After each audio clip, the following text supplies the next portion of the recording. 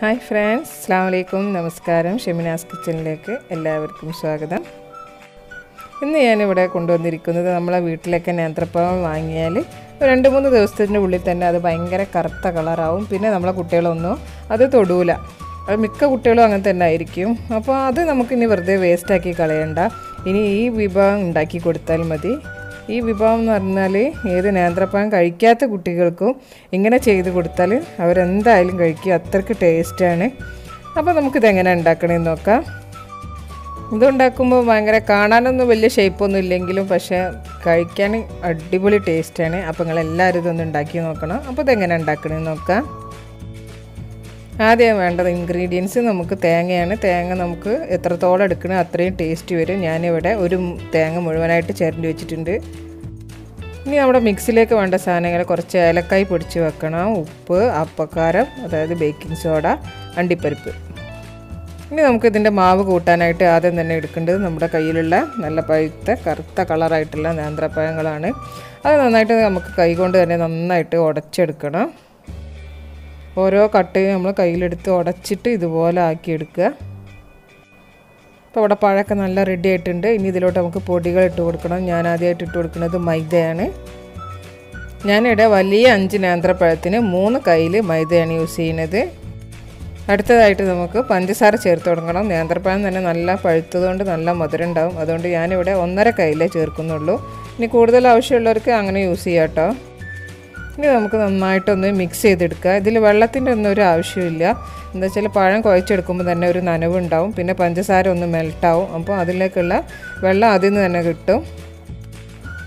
ഞാനിവിടെ നന്നായിട്ട് കട്ട ഒന്നും ഇല്ലാണ്ട് കുഴച്ചെടുക്കുകയാണ്.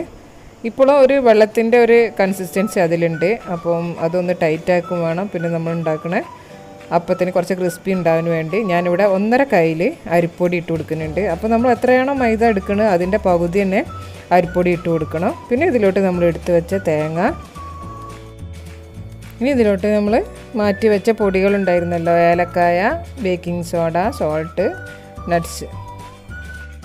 ഇനി ഇതെല്ലാം ഇട്ട് കൊടുത്തതിന് ശേഷം നമുക്ക് ഒന്നുകൂടി കുഴച്ചെടുക്കണം.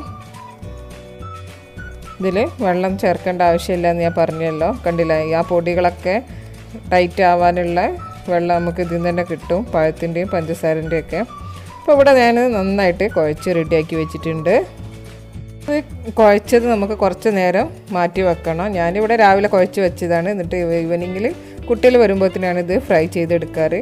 ഇതുപോലെ മാവൊക്കെ നല്ല പൊന്തി വന്നിട്ടുണ്ട്. ഇനി നമുക്കിത് ഫ്രൈ ചെയ്യണത് എങ്ങനെയാണെന്ന് നോക്കാം. ഇതുപോലെ ഞാൻ 2 സ്പൂൺ ഉപയോഗിച്ചാണ് ഫ്രൈ ചെയ്തെടുക്കുന്നത്. കണ്ടില്ലേ, ഇതുപോലെ ഒരു സ്പൂണിൽ കോരി എടുക്കുക മാവ്. കുറച്ച് ഇതുപോലെ നമുക്ക് ഇട്ട് കൊടുത്താൽ മതി.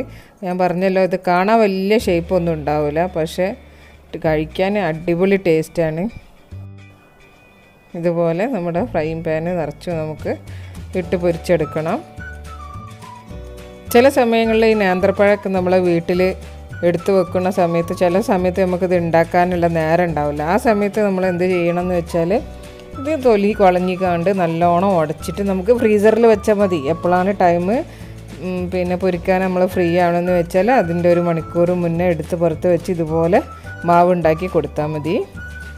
നേന്ത്രപ്പഴമൊക്കെ ആയതുകൊണ്ട് കുട്ടികളെ ഹെൽത്തിന് നല്ല സാധനവുമാണ്. അപ്പോൾ വെറുതെ ഇനി ആരും വേസ്റ്റ് ചെയ്യരുത്, എല്ലാവരും ഉണ്ടാക്കി നോക്കണം. കണ്ടില്ലേ, ഞാനിവിടെ എല്ലാ മാവും ഇതുപോലെ പൊരിച്ചെടുക്കുകയാണ്. ഈ മാവ് തന്നെ നമുക്ക് ഫ്രിഡ്ജിൽ വെച്ച് 2-3 പ്രാവശ്യമായിട്ട് പൊരിച്ചെടുക്കാൻ കഴിയും. ഒരു കേടും ഉണ്ടാവില്ല. ആവശ്യത്തിന് മാത്രം പൊരിച്ചാൽ മതി. അപ്പോൾ നിങ്ങൾ എന്തായാലും ഇത് കുട്ടികൾക്ക് ഉണ്ടാക്കി കൊടുക്കുക. അവർ പറയുന്ന ഫീഡ്ബാക്ക് എനിക്ക് കമൻസിലൂടെ അറിയിക്കുക. അപ്പോൾ നിങ്ങൾക്ക് ഈ വിഭവം ഇഷ്ടപ്പെട്ടിട്ടുണ്ടെങ്കിൽ നിങ്ങളുടെ ഫ്രണ്ട്സിനും ഷെയർ ചെയ്ത് കൊടുക്കുക. അപ്പോൾ എൻ്റെ വീഡിയോ ഇത്ര നേരം കണ്ടതിന് താങ്ക് യു.